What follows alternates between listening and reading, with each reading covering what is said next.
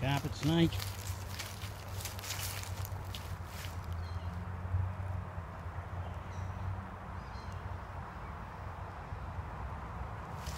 It looks little on camera, but that thing's about 5 or 6 feet long.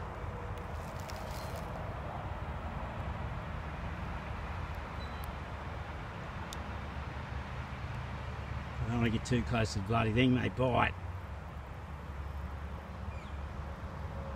But they're good to have around because so that they kill dangerous snakes. It's just a carpet snake. It won't hurt you at all. So you probably can't even see me now, I'm not moving. And I don't think they can hear you either. Anyway, I'm not going to hurt it. It looks in nice condition.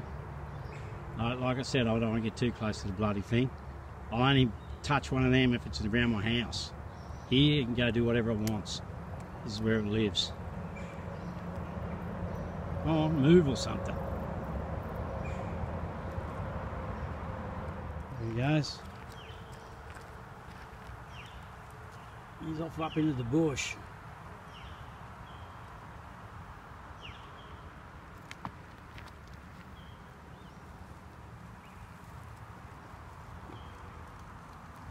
When I first saw it, I thought it was a big black snake. I was going to go and knock it on the head. But them things can stick around. They're good for, like I said, they kill dangerous snakes. They just eat them whole. So you can stay.